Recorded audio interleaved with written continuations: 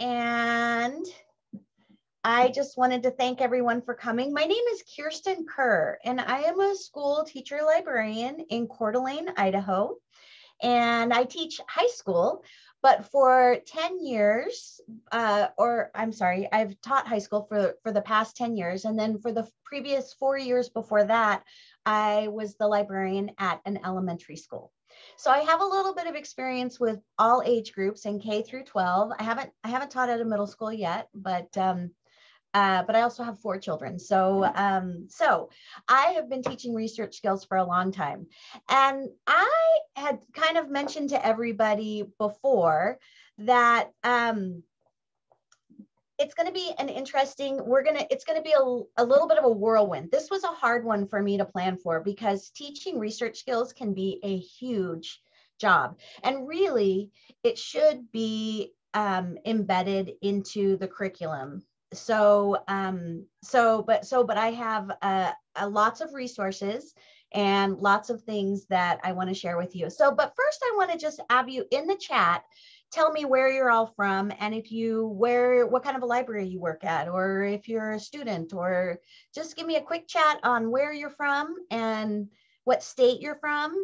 And if you're a school librarian or a public librarian, I know we have a couple state agency librarians out there.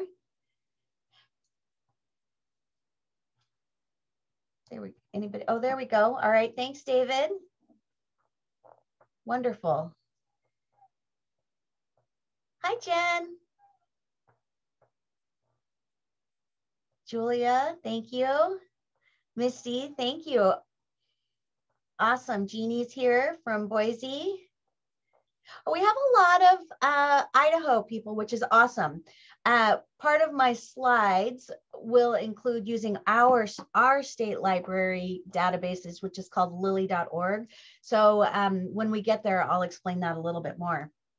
So I want to let you know a couple housekeeping things. I don't have, and Ketchum, great, thank you. So glad to have you. I don't have a moderator for this. And so this is the 3rd webinar that I've done for Emporia, which has been super fun for me. I've loved doing them, but I have noticed that having a moderator is helpful just so that someone can stay up with those chats. So I thought I would just explain to everyone up front that I will check the chats in between each slide. So if you have questions, you're welcome to either just unmute yourself and ask, or if you put it over in the chat, I'll try to address those in between slides. So I introduced myself. My name is Kiersten Kerr. And so our learning objective for today is to discuss ideas for teaching research skills to K through 12 students in schools. And I also will provide for you resources for you to use with your staff and students. And so down here is the address to my Google site, and that has the resources that you can download. And so I will put those in the chat. In fact, I'll do that right now. Let me go over here and copy that. I should have copied that before. I apologize. And I will put it in the chat for you to get to. And then you'll have them so we don't get to the end and forget, because we could end up running out of time. So it'll force you to make a copy and then into the chat.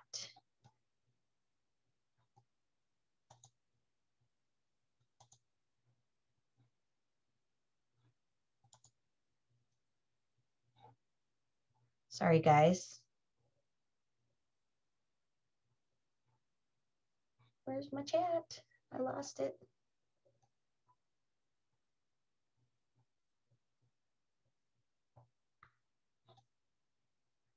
When I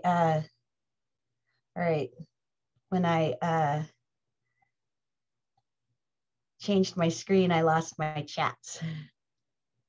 Okay, I'm going to keep going and then I'll find them as we go. Oh, there we go. Hold on. There. Sorry about that, you guys. So paste.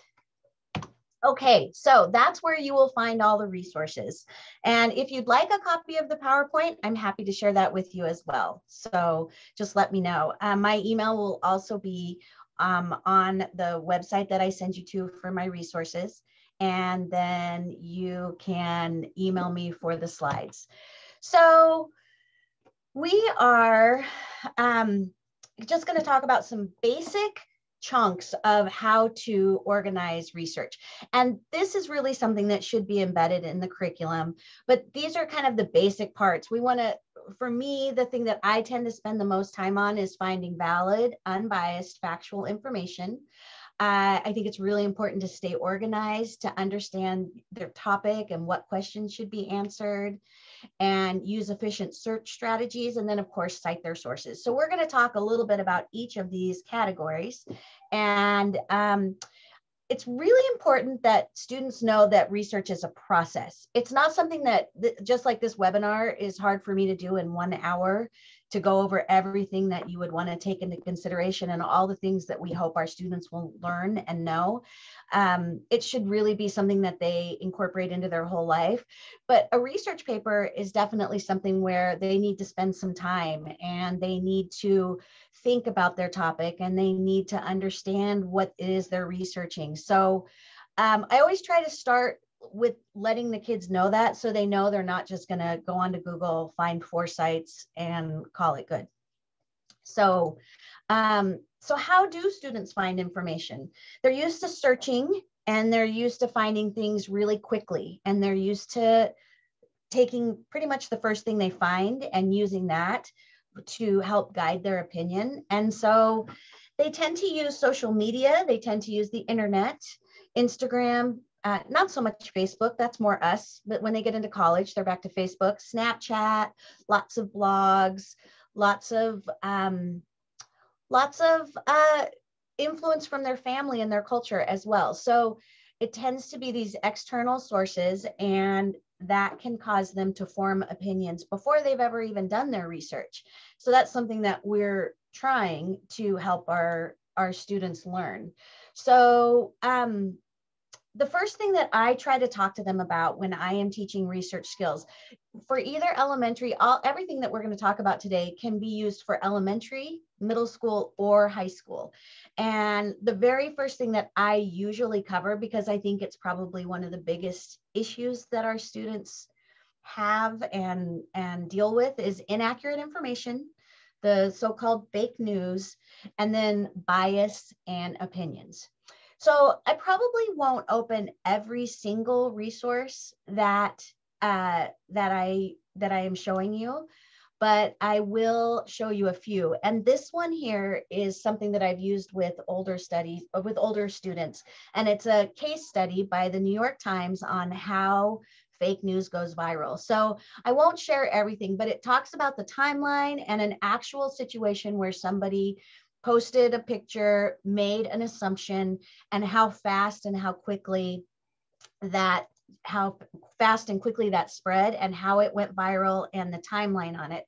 So when I show the kids this, I feel like it helps them to see that it's true, and sees the process of how this information is shared, and then how at the end he ended up deleting his whole post and saying that he wished he hadn't shared it, and that he realizes that he didn't really know what he was doing. So it's actually kind of an interesting resource to share with kids if you were trying to show them how the internet is spreading misinformation. I have quite a few other sources that I like to use in classes. So all of these will also be on that resource, and I won't go through all of them. And some of them you probably know, and a lot of them you probably don't. But I do feel like the more we can actually pull things up and show kids, the better they will understand why we have to use better sources. So you all probably have seen the tree octopus. If you haven't, this is a classic source that you should definitely show your students, especially younger kids. But I have to tell you, I have high school kids who still struggle to think through whether this might be a real animal or not. So it's a really well-made website that shows that shows an octopus. My favorite is the sightings, where it shows the octopus crawling up the tree. And of course, completely false, but everything that we tell the students to look for is there. It has but if they take the time to do what we ask them to, which is find another source that will corroborate the evidence, and then also look at who the author is and where they're from and what their credentials are. If we do that, then they will get a better understanding of the fact that this was created just for students to learn that some things on the internet are not true. So if you haven't used this, I encourage you to use it. The other one, I won't show you all of them. There's one called Dog Island. And but the best part about some of these, I'll show you Dog Island first, because when you go to about, so we always teach our kids not just to look at the information, but also to look at FAQs and who are we. So if I go to FAQs, let's see, or I think it was down at about that I found it. It says, here's our disclaimer. So this is where, when I was looking to say, how would students actually figure this out? The disclaimer is hilarious because it says this site was made in jest, for fun, for love of dogs, and for love of life. You are to take no actions, make no decisions based on the content of this website. It goes on and on. It is actually hilarious. You can't blame us for anything. You can't be mad at us for anything. The only point for you on this website is to enjoy yourself. So they make that disclaimer if the kids take the time to go and explore it. And that is the case for almost everything. This one, All About Explorers, is pretty good for elementary students because it's kind of part fact and part fiction.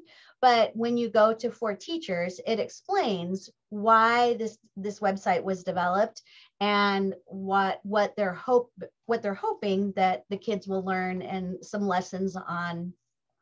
Just because it's out there doesn't mean it's good. So these are all great websites for you to use as examples of why you can't just pull a source up on Google or the internet and then take it for fact. I'm going to point out DHMO because I do want to, I just want to check my time. This one I use at the high school level a lot as well. And so this one is a great example of how a website can show bias. So this is about dihydrogen monoxide. And most kids, usually in a class of students that are even 11th or 12th grade, maybe 1 or 2 students will know what DHMO.org is. And so, everything is pretty much factual. I like to go to what is dihydrogen monoxide, and it's an invisible killer. It should be banned. Find out the truth about dihydrogen monoxide. Thousands die each year after inhaling it. It's a major component of acid rain. It's linked to gun violence. That is a little bit. I think that that is definitely an attention grabber. I'm not crazy about it, but that is another good reason to let the kids see this, because dihydrogen monoxide is really just water. And so everything that you're reading about this actually is true. Thousands do die each year after inhaling it because they drown. And it has been found in our rivers, lakes, oceans, and streams. And it is used by athletes to enhance their performance. And so at first glance, you would think that it's some sort of an acid or some sort of a performance enhancing drug or something. And so this is a great way to explain to kids what bias means and how someone can take factual information, but then present it in a way that will make you think what they want you to think.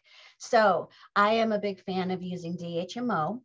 Wikipedia, we talk a lot about Wikipedia, and this was actually fun because I always show Wikipedia, and we always talk about whether it's a good source or whether it's a reliable source or not a reliable source. And most of the kids now think that it's not, but only because their teacher has told them that it's not. They don't really understand.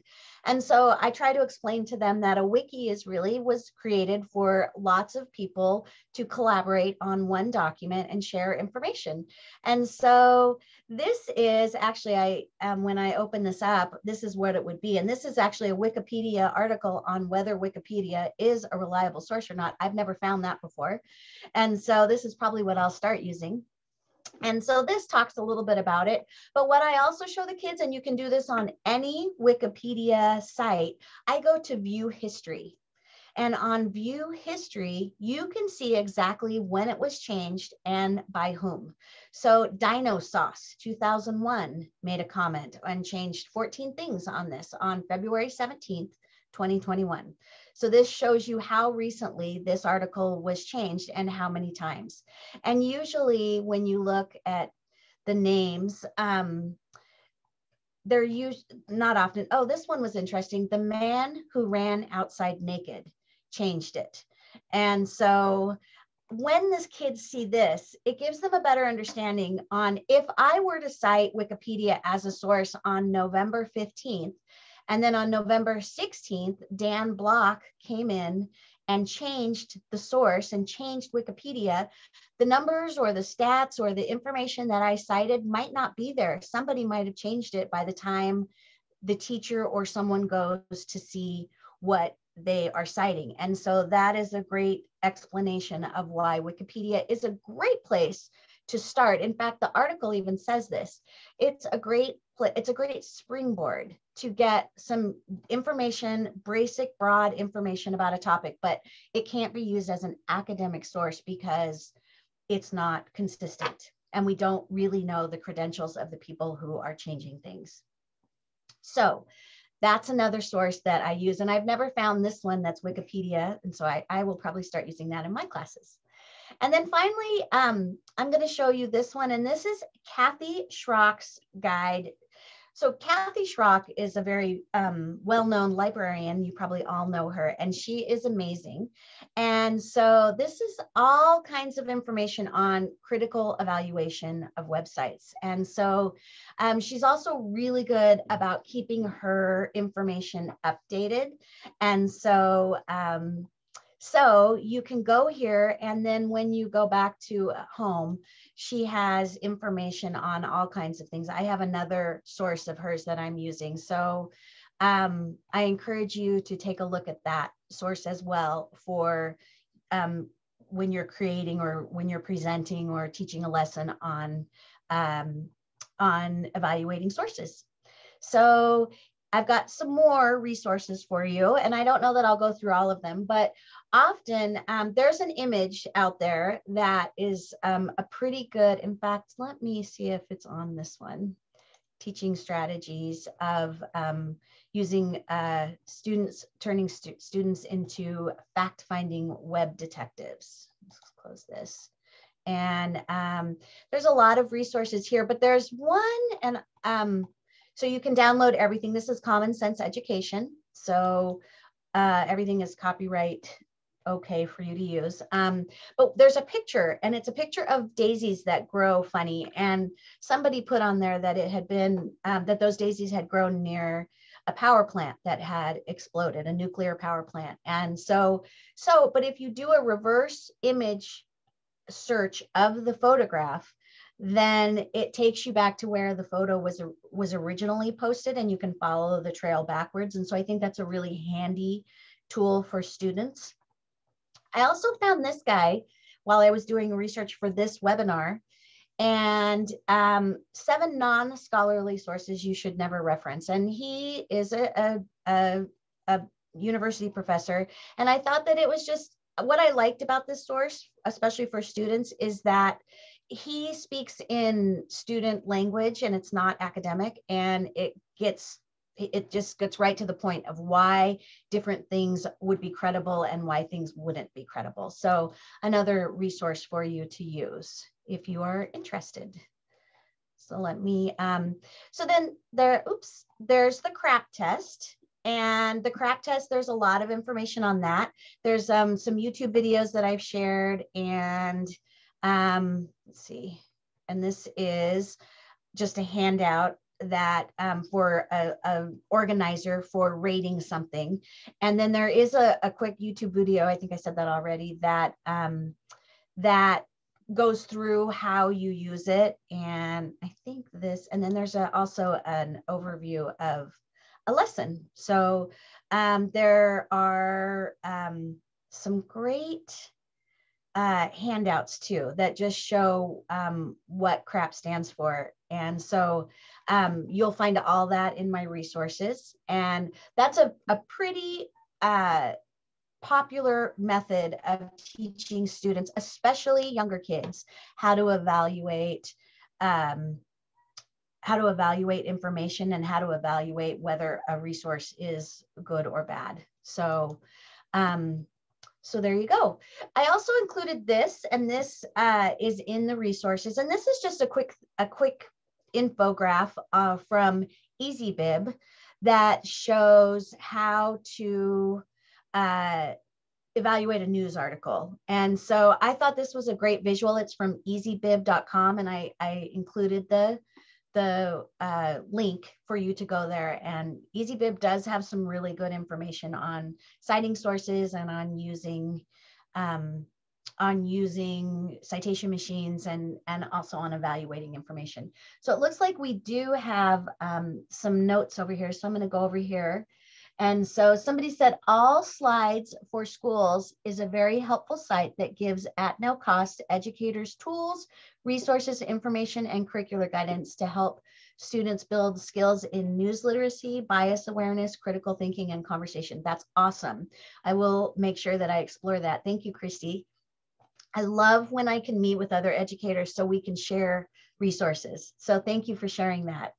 And then Kathy says, I would really like the PowerPoint, so I will be happy to give you this PowerPoint, Kathy. I will, in fact, how about if I just post the PowerPoint on that same website that I gave you the link for? Just give me a few minutes after this webinar is over and I'll post it so that you can make a copy of this, okay? So I will, let's see, did I get everything? I think that's everything for now on the chat. You're welcome. All right, so these are just all some things that you could use with different age groups and just to kind of visually show them what we're looking for when we evaluate a website or a piece of information. And so I usually tell kids, you know, I use Google 100 times a day to get directions somewhere, to find a recipe, to figure out what time something's open. But when it comes to writing an academic research paper, we want them to use academic sources. And so this is when I would, yes, I will. Thank you, Sarah. I will post the recording. Sorry, I said I wouldn't look at the chats and I got distracted. This is why I want our children to use academic sources. And so this is sort of my lead into what and why we want to teach them to use sources that maybe aren't quite as easy to get the information from, a little more steps, a little more evaluating, but much better information. So when I search Google for assisted suicide, I get 5 million results. When I search Explora for assisted suicide, which is an EBSCO database, I get 14,028 results. So less results, but better results. And so this is what I usually do is I will do a Google search and then I will take them into our Lily, which I want to talk about next. And so we'll talk about academic sites here in just a second, but some great places to get sources, other great places to get information, other great sources. Sorry, I think that's a typo on my PowerPoint, which I will fix. School and public library collections. I feel like we often forget about our own collections and our public library collections. And everything is so accessible virtually now. And almost every libraries are helpful. That's what we're here to do. So if I call my public library and say, can I borrow this book for a student? We figure it out. We get them a library card. I will go pick it up. They will drop it off. We have a really good connection. And I hope that you all will create a good connection with your public libraries, because all we want to do is get good sources in students' hands. So I sometimes forget. And so I have been really good lately about making sure that when students are looking for something, we always check our library collections first. I buy, whenever I can get grants or fundraisers or that sort of thing, I try to buy some nonfiction books that are unbiased, that are pretty easy to read, even for my high school students, that just have basic information on lots of different, usually controversial subjects, such as assisted suicide, so that I can give them a hard copy book to use. Because sometimes I feel like, A, they'll have an easier time visually getting the information from that book. And B, I want them to see that libraries have lots of information if you just come in and ask. So don't forget about your school and your public library collections. Encyclopedias are an amazing resource, and most encyclopedias now are virtual or electronic. And so I always show my kids encyclopedias and encourage them to use them. And Google Scholar is a really great place. Google Scholar is a little harder to navigate, but it's got really good information, and you can trust it. And it's also a great place to go down to the bibliography and see what other sources, if you're on a topic that you're having a hard time finding information on. And finally, I discovered just while doing the research for this webinar, science.gov. I came across that source on lots of academic library websites and guides that libraries post. And we were talking about it, Mike and I were talking before the webinar started. He was actually the one who said that it's getting harder to teach students the difference between fact and opinion. And I had him look at dhmo.org, and he was saying that he felt like that website looked like it was a little outdated. Well, when I go to science.gov, I feel like this website looks like it's a little bit outdated also. However, it has a lot of information from a lot of government agencies. So it's another good place, and someplace that especially older students might find helpful for finding information for STEM and that sort of thing. So we have something called Lily, and lily.org is a website that, in fact, I'll open it real quick. Lily.org. Sorry, we're moving a little slow. Our state agency, which is called the Idaho Commission for Libraries, offers Lily to all residents in the state of Idaho at no cost. And so some schools are lucky enough to have access to subscription databases. Our school district does not have the budget for that. And so we try very hard to steer our students to Lily, because it's something that not only can they use while they're here in school, but they can also use it once they graduate. And I usually use the Chilton. If you go down here and you scroll through some of our more popular databases, Chilton Library, that one gets a lot of kids' attention just while I'm in class for their English classes, and showing them that they have access to this, because these Chilton books are $30, $40, $50 each, and this database is offered to our residents at no charge. Most states have some sort of collection of databases that they offer their residents. And I really encourage you, if you are a school librarian, to reach out and find out what is available to you in your state, so that you can have access to this great information. And so when I look here, here's my World Book for students. And it's a great encyclopedia. And then there's the World Book Kids, which is for younger students. And there's Explora, which is what I usually direct our students to, because it's got a lot of different levels of information. And then finally, Academic Search Premier is a little bit higher level, but peer-reviewed information. So I hope that you will make sure you reach out to your state agencies to see what resources you have access to. I was told, and I'm not, please do not quote me on this, but I was told it's several $1 million worth of subscription databases that are offered to every resident in our state. So I'm hoping our students will remember, will use them in college, and then also use them just in life, because there's lots of good information here. Lots of SAT prep and AP prep classes and that sort of thing. So so these are all places. So we try to talk about, if we, you know, how to evaluate that information. And then after you've evaluated, where can you go to get good information? Where can you go to make your research a little bit easier? So I am a huge advocate for teaching students early how to stay organized. We are a Google for Education school district. So we use Google. If you are a Microsoft school, the same principles apply. So I encourage our kids to get organized right at the beginning of their high school career. And hopefully we can say middle school and elementary school students, start getting organized now, especially for students who use Drive, because it's easy for that to get out of control.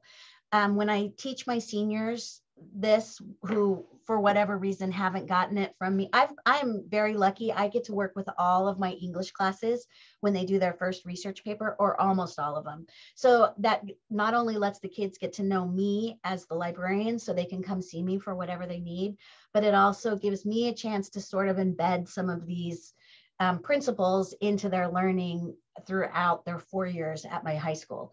And so my seniors say, I wish I would have known this earlier, because it staying organized is and it's so easy. They just have, some of them just don't know how to do it. So this is just a little screenshot of how to save a full text copy of something to Google Drive. So what I usually have them do is I have them start by going into their Drive, and I do this with them and I walk them through it. And I go in and say, okay, create one folder in your Drive, or in your, you know, your Drive on your school computer, or however you use your information at your school districts. And so create a folder, and then go back to wherever it is that you are going to, well, actually what I have them do, let me back up. I have them create a folder, and then I have them create a file inside the folder. And this is my chance to remind them to please name your documents, because I often have to help kids search for documents or research or assignments, and they have about 400 or 500 untitled documents in their Drive. And it's very hard to search for those when they forget to name everything. So I encourage them to start naming all their documents and using file folders. And so they create a folder for their 10th grade research project. And then inside that folder, they create a document, and we call that research notes. And so I just have them start there. And then from there, I'm going to go ahead and admit this person.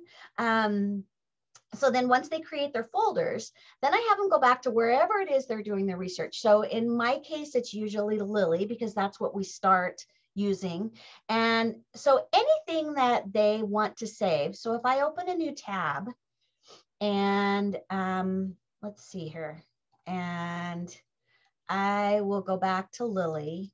And so anything that they want to save, I encourage them to do two things. First of all, as they're doing their research, I encourage them to save the URL for any articles that they think they might want. But when you're in a subscription database, you have to make sure, and I'll just go into Explorer. It's probably gonna, for our database, you have to put in your zip code and your city. And so will it work like this? No, it will not. So let me just, let's open something on, let's do diesel engines, D-I-E-S-E-L. So I show them keywords. So when I type in diesel, I show them how all these different keywords pop up so that they can try and start narrowing their search. We're going to talk about search terms here in a minute. but we're just gonna open this just as an example. And so when you're in a subscription database, you need to use, let me scooch this over, you need to use the tools. So first of all, over here, this is called the permalink. So I can't use this URL in a subscription database, and that is the case for most subscription databases. So I have to use the permalink. This is a really important tool for the kids to learn. So this is the URL that I will copy and then paste into my research notes. So if I even think I want to use this article for research, I want that URL in that research notes, even if they don't make any notes at all. I just want them to have that URL in case they need to go back. Then the other thing I encourage them to do is, because we're trying all so hard to go paperless, is I try to encourage them to just save a full copy of if they decide this is the article that I am going to use in my research paper, I want them to save a full copy. There's lots of ways to do this, but this is how I do it, is I right click and then I print, which sounds counterintuitive. But when I print, one of my printer options is, see more. Hopefully it works here. It does in our school district computers. One of them is saved to Google Drive. And so we're just moving very slowly, and I'm sorry. So one of the printer destination options is saved to Google Drive. And this is such a big file, I may not wait for it to load. But down here, save. Okay, so if save to Google Drive is not there, it is on our school district computers. But if it's not, then save it as a PDF, or you can save it to OneNote if you're a Microsoft school. But we save it as a PDF and then we upload it back into our drive. My school, Google for Education, will let me save it straight from my computer straight into my drive.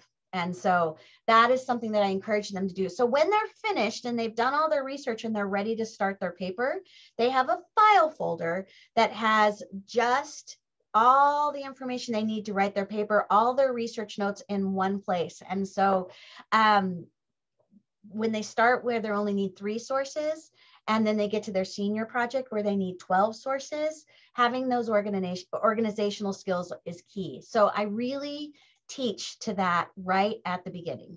So this is just a screenshot of how, and there's this save to Google Drive. And so, and then here, this just tells you how to do it. And then if you need to, once you get it into Google Drive, then you move it into your file folder. That way the kids have all of their research in one place. So we go over organization, but we also go over understanding their topic and what questions need to be answered. I think the kids try to rush through this portion, and I have several resources here, whoopsie, which I will probably not open.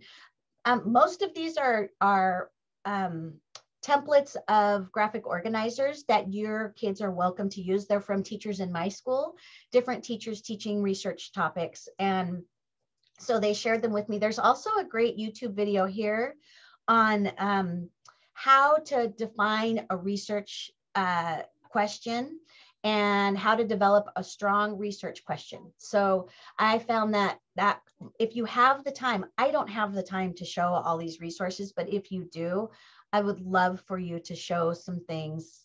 I'm going to admit, Sheila, I would love for you to show the students some things that are created by other students and other people, so that they have a better idea of why these things are important, and it's not us just standing here telling them.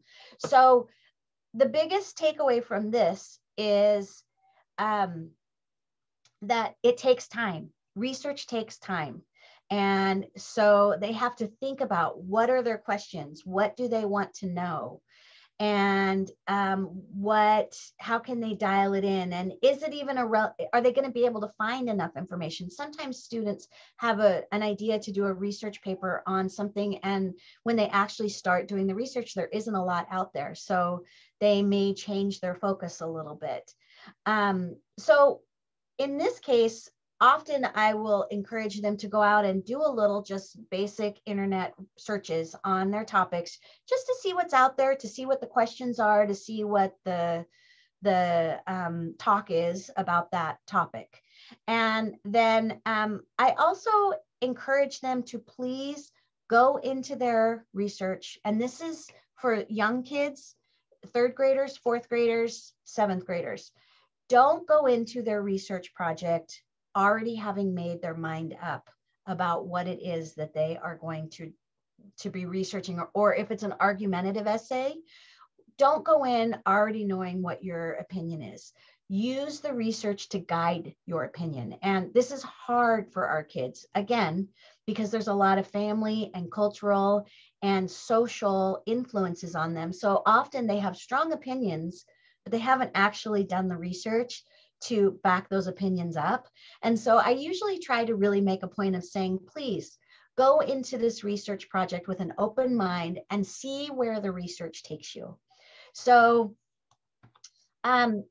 that usually leads me into using efficient search strategies. And there are some really good, there are some really good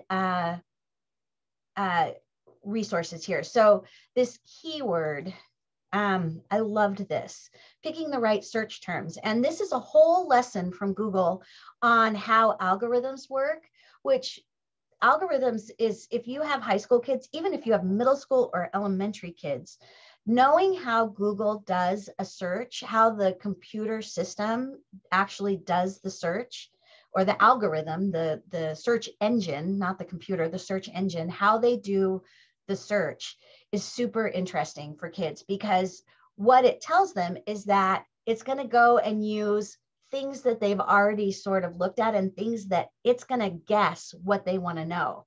So if they have a strong opinion in their internet practices and their social media has taught Google their opinion already, that's what they're going to get more of. They're going to get more results that reinforce what Google thinks they already know. And so using good search terms and using good sources will help them get unbiased and factual information. So this is a great lesson, and this shows you what food does Tyson like best, and then think about the words to choose. And so it's actually shows you this is a really good process for especially young kids to find keywords, because when you're searching on the internet, using more words can be helpful, but when you're searching in a subscription database, using very succinct keywords is going to get much better results. So I included a link to this presentation in our resources. And then there's also some 5 must-have good search tips for students. And this is a little better searches, better results. So this is, I thought this was really helpful. This is some, when you're using Google, these are some of the things that you can use to help try. So similar words, the little tilde, and excluded words, exact phrases using quotations, defining meanings, searching for specific sites or for specific .com and .gov and .edu. You can actually search in the search bar and then just narrow it down so it's only looking at edu sites. And so there are quite a few, and that PowerPoint that I showed you goes through how to do all that. So if we can get our kids to learn how to do this, they can harness the internet it'll be so much more efficient for them. So these are some of the resources that I have included. And I know I'm going fast, everyone. I'm really sorry.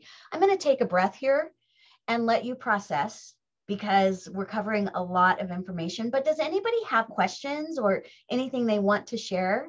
We have about 15 minutes left, and I have a few slides left to cover, but I would love to take any questions that anyone has or any comments. Does anybody have anything? You can unmute or you can type in the chat.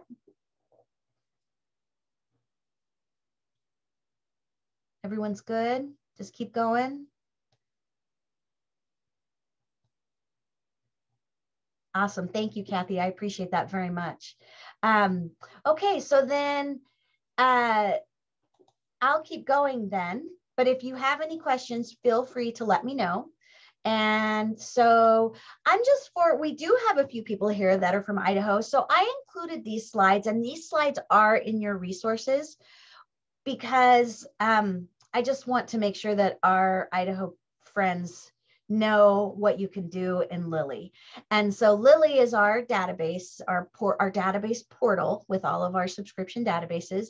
And I can't remember if I have already said this, but at ILA, I think, which is our Idaho Library Association conference, I was in a meeting with several academic librarians. And one of the things that I feel very passionate about is making sure that we send our high school kids off to college with the skills that they need to be able to jump in. And awesome. Jeannie, I'm going to read that in a minute. So I want them to be able to get to college and be able to jump in and do the academic research. And they said that the kids who come from high schools and middle schools and know how to find their way around an academic subscription database, and who know how to use accurate search terms, and who know the difference between good, reliable information and maybe information that you can't confirm, are so much better off. And they said that often they have to start by teaching those skills. And so they're hoping that we school librarians will be able to get our kids prepared for that. And I know a lot of us do a great job, and a lot of us don't have the time or don't have the access to classes. So hopefully we can keep chipping away at that. And so there's a couple things I'm going to just stop and read. Jeannie is our school library consultant for Idaho Commission for Libraries. And she said, just FYI, there is also Lily for Schools at lilyschools.org that streamlines research options. It can be helpful for novice researchers. That's amazing. And I'm going to be honest, if you haven't downloaded the resources, I'm going to go in and put that in there. And so, Jeannie, that's perfect, wonderful information. Thank you so much. And I didn't know about that, so I'm going to start using that. And then also Julia said, there is a great little graphic style book called Information Now, a graphic guide to student research by Upson, Hall, and Cannon. That is a fun and useful resource. Wonderful. I'm gonna go buy it. Thank you for sharing that. And Jen said, fabulous info you have shared with us today. Thank you, Jen. You have an amazing day. Thanks for coming. I appreciate it. So that's wonderful. So the chats, I will be able to send you a list of the chats. Mike, our amazing slim technician that's running this webinar for us, will be able to send me a copy of all the chat, a list of the chats that we're putting over here. So I can send you all those details so that you guys can make sure and have access to that. So so these are a few of my favorite resources in Lily, and we kind of looked at them, but there's Learning Express Library, World Book Advanced. I think that this was I snagged this out of a previous presentation. So things have actually even gotten better.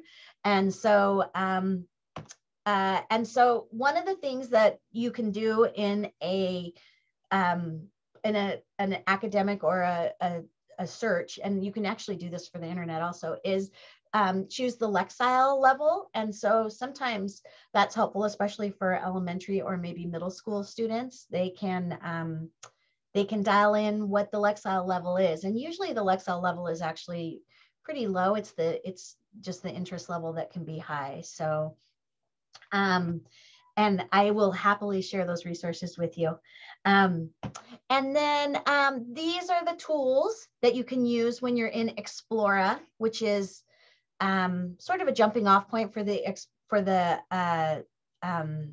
EBSCO databases. And so I included this in the resources for those of you who are from Idaho, so you can take a look at this when you have a few minutes.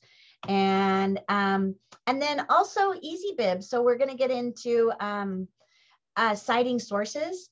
And in Lily, if I go back, you can actually export. And I have slides at the end of my presentation that will actually walk you through this for those of you who are in Idaho. But if you use export right here, and you can export the citation to EasyBib and collect them all in EasyBib, and then just dump them into either a Microsoft Word file or into a Google Docs file. And our students have loved that. So I've outlined that, but citing sources is really important. And I think that I've started, if I have the time, I have started explaining to students why citing sources is important, not just telling them you have to do this because that's part of your grade, but why is it important to cite your sources? So this is a little video I found on YouTube that just explains why it's important, why if I spend all this time on this presentation and then someone else goes and just takes my little picture off, or maybe you look like me, and adds your name, you know, I would at least like credit for it because it took a little bit of time. And so that's how the people who post things on the internet and academic papers, that's what they want. They just want to be given credit for all their hard work. So I found a few things that will help the students understand that. And this little video for elementary schools was pretty interesting. And then this guide from Kathy Schrock, I loved this. So Sarah and Sheila, my elementary librarians out there that I recognize, this is super interesting. So this is what I had always envisioned for our school district. Starting off in grade 1, they learn the name of the book or the name of the author and the title of the book. And then when we get to grade 2, we add the year the book was published. And there's all kinds of examples. Then when we get to year 3, we add some of the formatting so that they start to learn that the formatting matters. And then all the way up, and this goes through 6th grade. So I thought this was amazing. And this is again on Kathy Schrock's website. And then there are also some middle and high school. This is a LibGuide. You know, I'm going to be honest. I'm never sure if it's called a LibGuide or a LibGuide, but you know what I'm talking about. And this is from ASU. And this was a great video on plagiarism that I watched, and it was made by a graduate student. And so I found that this is something interesting, and it just talks about why do you cite your sources and why it's a really big deal if you don't. Not just because your grade's going to go down, but because you're stealing information. And in college, it's an almost immediate, you're out. So we really work hard on teaching plagiarism at the high school level. And I know we do it in other levels as well. So I've included this as well. And then my good friend, Paul Sutton, for those of you in our school district, you know Paul, I promised I'd give him credit. This is called MyBib, and this is the citation machine that we are now using in our school. And we don't necessarily have a citation machine that we make the kids use, but this one is so simple. And so when you go into I have now saved, when I'm teaching the students, I just add a citation. I have my projects over here, and it's really, really simple. EasyBib has started asking all the students to watch an ad every so often in order to keep the resource free. And that throws them off, and you never know what those ads are going to be about. And then it just gets a little bit awkward. I've written to EasyBib because I love them and asked if they would ever consider an academic account where if it's a school account, we can skip the ads, but haven't heard back. And so this has been our next go-to, and Paul Sutton found this. So it's called mybib.com. So I have included that in the resources as well.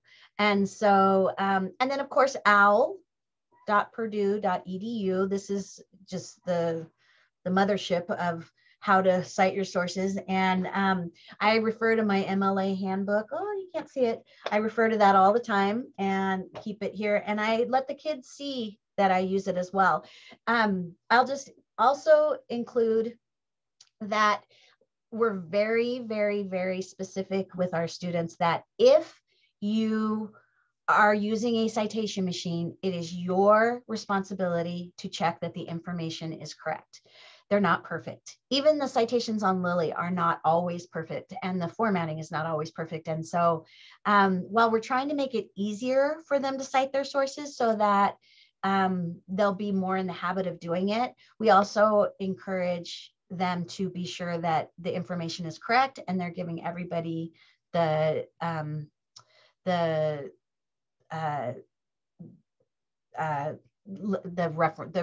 you know what I'm trying to say. Sorry, I just lost my words. The credit that they are due. Sorry about that, you guys. So, so then at the end of these slides, I have how to export a citation from Lily and import it into EasyBib, and then export it to a voila, perfectly cited or perfectly formatted works cited page in either Microsoft Word or Google Docs. And so, so I have this at the end of my slides, and those are also in the resource page that I have for you. So that is the end of my presentation, and it is 11:58, but I am happy to answer any questions that you have. And for my friends from Potlatch, I will go back. I should have put it on this slide. I'm going to go back to slide number 1, or actually slide number 2. No, I'm going to go back to slide number 3. Here it is. This is my little Google site website, and that is where I will post the links to anyone who needs to download them. And so right now I have a resource page. So it's not the actual presentation, it's just the resources, but I'm happy to share this PowerPoint or Google slide with you. And so, and I think I still have, let me see if I pasted it. No, that's not it. So I will type this into the chat so that you guys can, I copied it once. Sites.google.com, view, Kiersten Kerr home. Okay, there you go. So there's the link for that. And I am happy to anytime share information with you, just do a Zoom call. I feel like librarians live on an island because we're the only one of us in our schools. And so it's nice to be able to talk to people about what you're doing and how you're doing it. So our library, state library agency, does a lot of little Zoom calls where we can all get together and share ideas, but I'm always happy to be that sounding board person for you. So please feel free to reach out if you have any questions or if there's any way that I can help you. So, and then I'm going to go back here and say a recording. Oh, thank you, Christy. I sure appreciate it. A recording of this presentation and a schedule of upcoming events will be available through the SLIM webinar archive. So there's the link for that. So everybody have an amazing day. Thank you for coming. I appreciate it so much. And just reach out to me if you have any questions. And feel free to unmute if you have questions right now. Julie, I'm so glad. Thank you. Thanks, Jeannie. You're the best.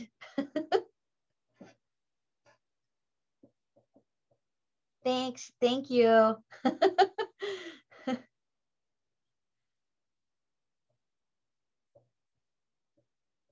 right.